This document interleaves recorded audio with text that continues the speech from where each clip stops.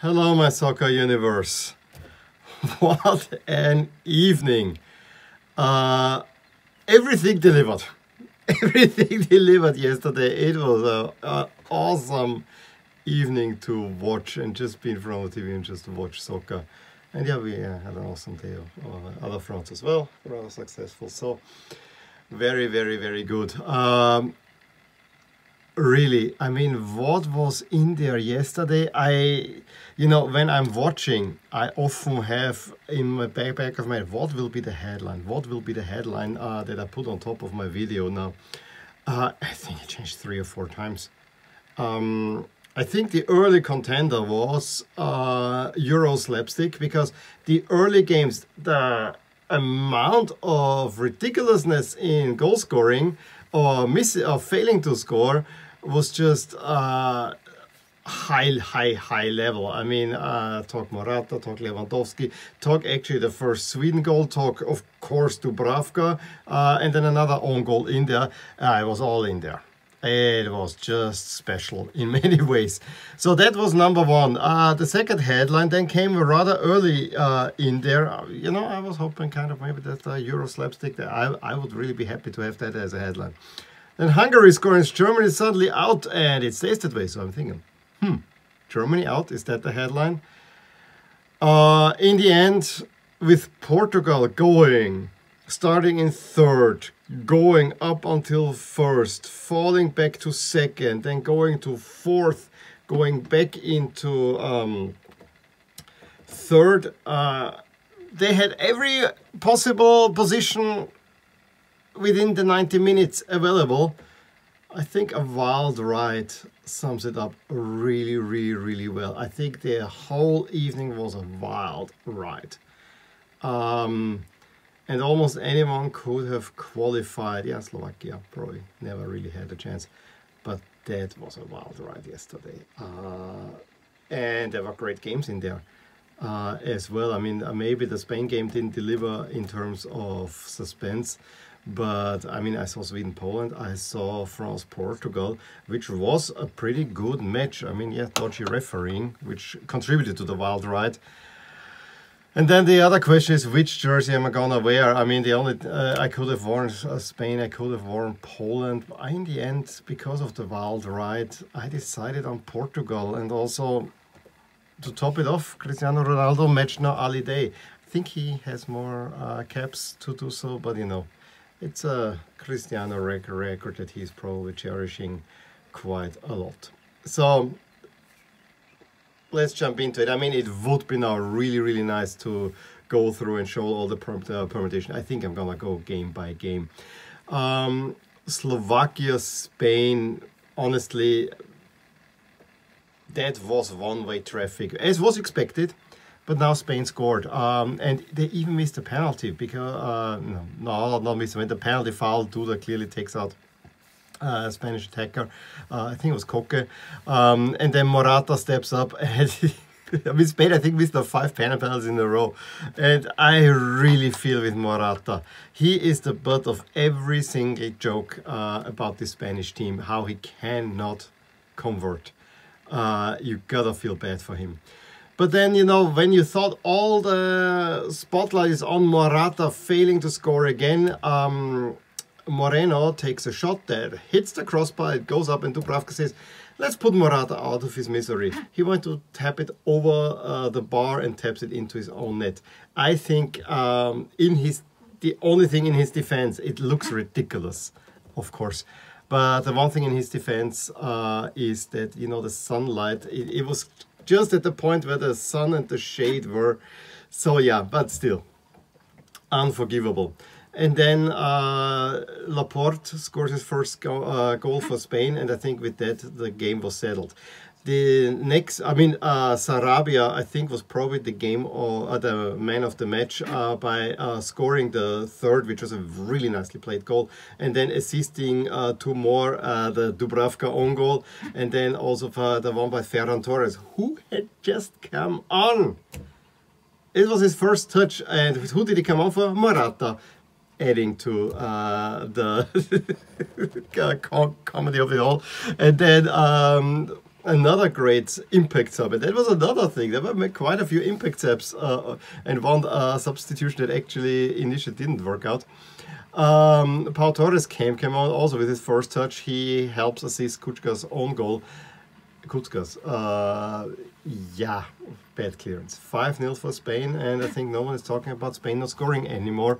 However, Slovakia made it a little bit easier, and once this Spain team gets rolling, and now everyone is saying, yeah, Luis Enrique is probably the most experienced coach in there, although Mancini, I think, will take the second spot in that. So maybe we have to look into Spain. The problem is, yeah, we will see the bracket. We will see the bracket. Sweden, Poland. It was a must-win for Poland. If Poland wins, they actually through. Sweden was already qualified as far as I knew, but it didn't start well for Poland. Another slap. There's that first goal by Sweden. The way Isak falls down and the ball then hits him while falling out, hits him on his heel, and that's why the Polish defender couldn't clear it and goes past the ball, and the ball falls to Forsberg, who can make his second goal of the tournament. Unbelievable what was happening there. Even more unbelievable was what happened in the 20th minute. I think a corner kick or a free kick came in. Lewandowski heads it really nicely onto the ground. It goes on the crossbar, bounces back to him, where all he needs to do is compose himself and pull it in. No, he hits it on the crossbar again. Then it comes again back to him and it goes through his legs. I mean, Poland's tournament is summed up in that one scene. But at least Lewandowski made up for those misses. But I think if he scores there, Poland has a true chance. I mean, Poland basically a really bad first half against Slovakia that they were about to turn around, and then the Krikoviak gets sent off. Yeah, was rather crazy. And then those misses by Lewandowski. I mean, there's your tournament right there.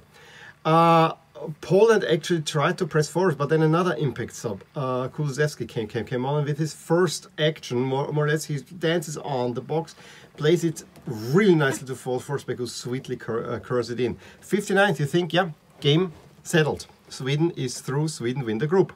No, because a really nice pass by Zielinski to Lewandowski. There are three defenders, one goes to the goal to kind of secure, but Lewandowski, I mean, what a sweet shot. This was vintage Lewandowski, absolutely in the corner, wonderful goal. Game on again. Few minutes later, Sverchuk equalizes, however, he was just by a fraction offside. Then Poland really giving it their all, however, Sweden also, especially this Kulusevski guy, I mean, we know him from Serie A, really kept things a little bit interesting, and was always this thorn side for Sweden, but Poland really going forward. And just when you thought there's not much going to happen, Frankowski with a nice cross, and I don't know what the Swedish defense is thinking.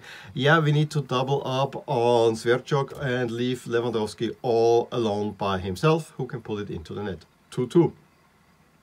And at this point, that actually would have meant that Sweden is only second in the group. And then we had this finely balanced thing with Sweden, and it was at that moment already clear, if not perfect, winning the group definitely gives you an advantage there.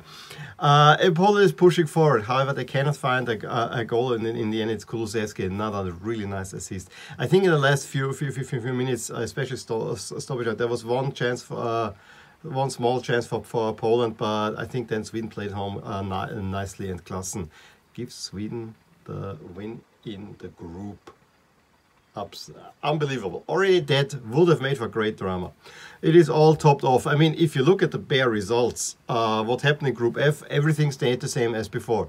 But the road there, oh boy, oh boy, oh boy, oh boy. Germany, Hungary. First of all, rainbow controversy. Yeah, UEFA not, how say, being a little bit stuck up and kind of missing the point in my way. I understand they're arguing, you know, if it was planned that the Allianz Arena is being lit in rainbow colors ahead of Hungary passing the law, I think they would have had a bigger case. kind of as a response, I can maybe see the line of questioning. But you already had this with Manuel Neuer wearing the rainbow-colored captain's armband. Just go with it. Just go with it. I'm sorry. I know you don't want to disgruntle Hungary, so yeah. Tough times. And I think that overshadowed that match, and because of that, and because already, you know, I mean, Hungary again had great support there. However, certain elements in that fan base, I mean, there are definitely ultras there who are not all that friendly. I really felt for this Hungary team because they really gave it their all, and probably would have deserved to move on from this group as the rank outsiders. However, then the overall picture of Hungary, especially politically, kind of makes it harder to root for Hungary itself, which I personally find a shame in many ways. And I can say, you know, there's a generalization, I don't want to, but whenever I dealt with people from Hungary, it was not that often, I always felt them quite nice. I never had any negatives, even with, you know, the Hungary team. I know they're the eternal rival of Austria, but I always feel that Hungary is a team that should actually be at the European Tour tournament, just given the history. Any case, back to the game. Hungary takes the lead early on, and that actually ignited that group, because the one thing that Germany could not do is lose to Hungary. If they lose, they're most likely out. There was another thing in there where even with a loss, they would not have been out. So, wonderful cross by Salai to Scholai. And I probably switched them now around. I think it was Scholai to Salai. Scholai to Salai, I think that's how it's called. Hungarians, please correct me. Really great header, makes it 1-0. The one thing I was wondering, why is Germany playing in black? This was the one matchup I did not expect yesterday, really, and it didn't make for better watching. I suspect after Puma took a stamp on the first match day, Adidas said, okay, we need to really push this black Germany kit, because there might not be many options to wear it. Ha ha ha ha, soon you will wear it, most likely. Not much that I can tell you else from the game. I mean, I know that Germany had a lot of possession, had chance, maybe even a goal disallowed. They get their equalizer in the 66th when I think it was a free kick from Kimmich, where Gulaci just flies under, Hummels right behind him, heads it towards the goal, and Havertz then into the empty net. However, then the no impact sub is because Havertz came off and Müller came on, and then with 8 touches of kickoff, Schäfer, after a really nice pass by Salai, he just sees that Neuer is coming out. Schäfer heads it in. 2-1 for Hungary. Germany at that moment out again. Yes, at that moment they're out again. Yep, I needed to check them in. It was just crazy, or maybe just not yet. We'll talk about it. Then Musiala came on. That was a huge impact. The young guy really giving a lot of trouble to the Hungarians, and in the end, it's his action that kind of enables the equalizer by Goretzka, who just slams it home and then celebrates by showing the heart in response to the Hungarian law and so on, which in many ways was the picture of the evening. Kind of Germany really rallying behind equality for everyone, as it actually should be. And for once, Germany, even though playing in black, you know, trying to show a different face to the world, and everyone wants to remember them for World War II and so on. I think Germany has come a long way from that. And there we are at the final game, Portugal-France. And I said, I'm Portugal's wild ride in there. It was the Ronaldo Benzema game. It was a game of penalties. It was overall a really good game, I have to say, with France actually starting well, Mbappé having a good chance, but then actually Portugal being in there. I actually want to claim that this is probably the game that was also the game of the probably 2 most talented sides in the tournament. Yeah, Italy can say something, England can say something, Belgium, but I have to say the overall quality on the pitch is pretty amazing for both teams. So yeah, the chance for fell to Mbappé, but Portugal got themselves in the game, and then I was actually thinking, will this goal fizzle out into draw in a way? But then La Hoste decided to step in. I have to say, the way Lloris comes out and takes down, I think it was Danilo. He takes out. To me, it's a clear penalty. You cannot come out. I mean, yes, you maybe hit the ball, but honestly, the way he comes out with his elbow into the face, I mean, it's not that he comes straight out. He really goes with the elbow into the face. To me, a penalty. Ronaldo steps up, makes the goal. That France then are gifted a penalty. Yes, a great pass to Mbappé, but the way Mbappé runs into Semedo, he's just looking for the contact and to feint a foul. And that's the one thing. I think everyone was so high on Mbappé after the World Cup. How level-headed, how likable guy he is.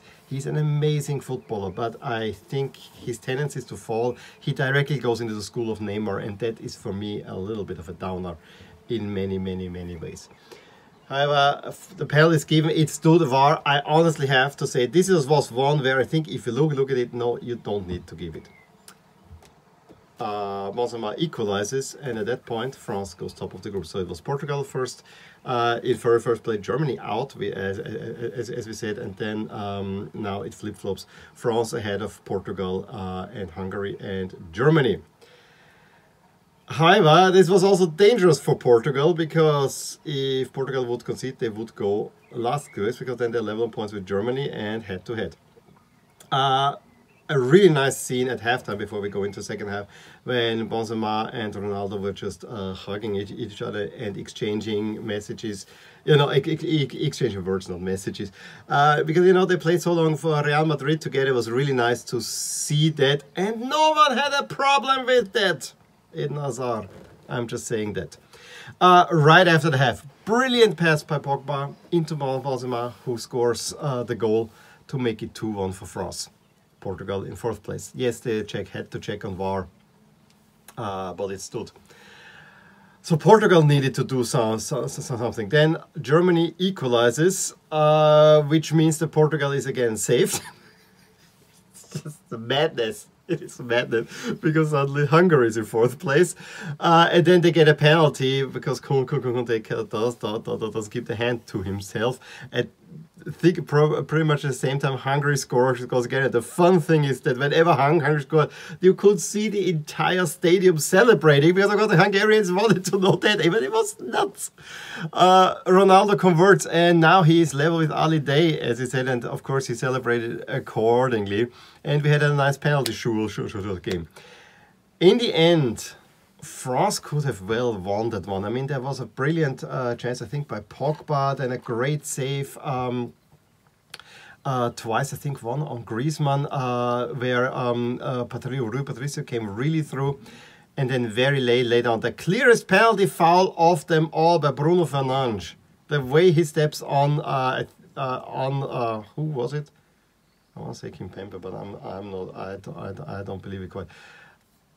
That was the clearest penalty of them all, and it's not given. And VAR doesn't step on it. And I also have to say, clear foul on the Austrian broadcast. I needed to watch Austria, because on German TV they always showed the other games, and the two games that I wanted to see were in Germany. I think around this 2-2, they kind of said, yeah, and referee Laos is really making himself a resume to go for the final. With those glaring penalty mistakes, yes, it's not all his mistake, and then not giving that penalty and kind of waving off, and VAR now stepping in. That I did not get. In the end, it is Portugal who goes out, and not Portugal, Hungary, that goal goes out, in Portugal making into third spot. So let's summarize the whole madness. Spain 5-0 over Slovakia, Sweden 3-2 over Poland, Germany and Hungary as well as Portugal, France, and 2-2. Which means that the final standings in this group is Sweden wins the group, Spain overtakes Slovakia, finish in second place, as was kind of expected.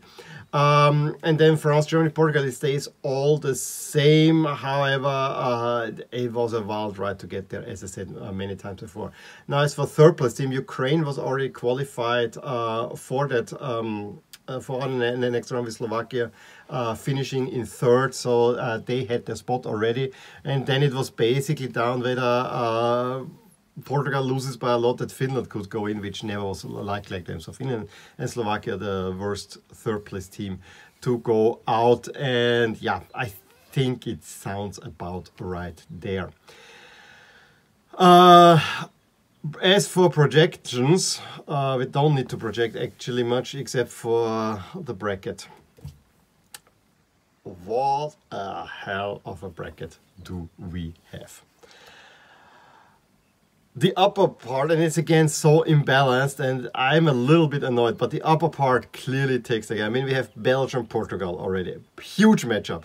Portugal was really hoping to get in for the Netherlands slot, but that was not helped by Ukraine suddenly, and you know, it was not that was really risky. So we have Belgium, Portugal, Italy, Austria, and France, Switzerland should be easy games for the favorites. However, they are the upper bracket. We have Croatia, Spain. Yeah, memories of 2016. That is not an easy game for Spain at all. So we have Spain against France, projecting quarters, Italy against Belgium. I mean, for more or less all the favorites are up there. Belgium to make it to the final over France. I know this is if all the favorites go through according to the ratings that I have. This bracket sure is not gonna hold this way. Sweden, Ukraine, I mean, as we'll see, will be the last game. Is probably the unglamorous matchup. England, Germany. Whoa, what a great matchup. I mean, that's the biggest matchup of them all in there. And then the Dutch, I mean, what a sweet draw. And I even have a feeling that they might not make it. Netherlands against the Czechs, Wales against Denmark, kind of the feel-good derby, but Wales suddenly kind of the bad guys because everyone's for Denmark. I can well see, although I have the Dutch now in the semifinal, I can well see Denmark going through. I'm not sure if I would go Sweden over either England or Germany, although it is probably in there as well. So there could be a Scandinavian semifinal, but if you look down there, England must be so happy because this Germany team seems to be ripe for the taking. Yes, England was not convincing, but I think England definitely can do something as Germany, and we have a little bit more visitors at Wembley too. And then the route to the final seems like wide open because Sweden, I think you would be favored over Sweden to do something, despite there being quite some good talent in there. At Wembley, over the Dutch or the Danes, you are favored over Wales easily, and then you have the final. I think this is really, really made for England in many, many, many ways.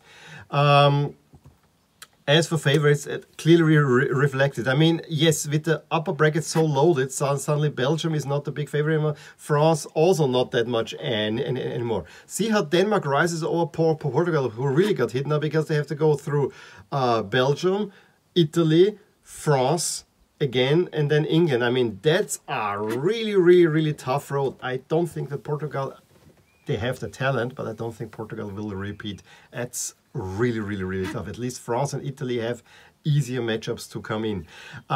Speaking of easy matchup, we know that Italy, of course, plays Austria, and I just have to level it. Austria, not because of ability, but because of the side of the bracket. They already hit with it. Italy, they would have to play that against Belgium. The same path as Portugal in many ways. They have absolutely no chance of making it anywhere.